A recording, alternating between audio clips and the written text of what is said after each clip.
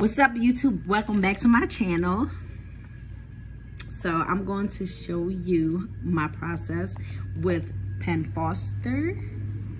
And so, okay, I'm going to go to my home page because now it says, okay, I'm 18% completed. So, okay.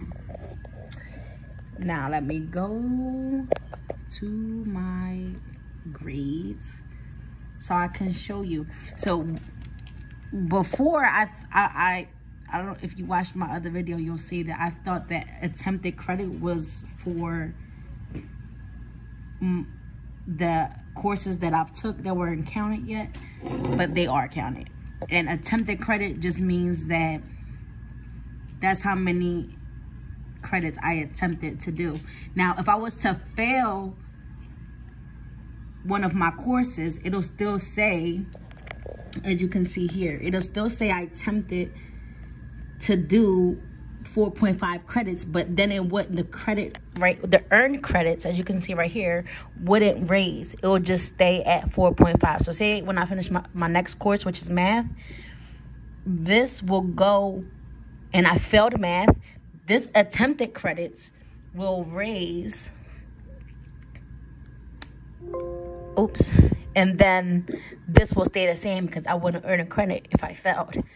So as of now, so it's not this plus this plus this, it's just these two added. So right now I'm actually at 7.5 credits that I've earned, and I've been doing 2 weeks. So last time I showed you guys, I think it was at 2.5 and transfer credits was 3.0. So that was 5.5 credits. So now I'm at 7.5 credits, which I'm so happy. I've been going hard, as you can see. These are all my tests I just did. You see the dates on that? Yeah, just going in on the tests and just remaining focused and studying. Whew. Yeah. So congratulations to me.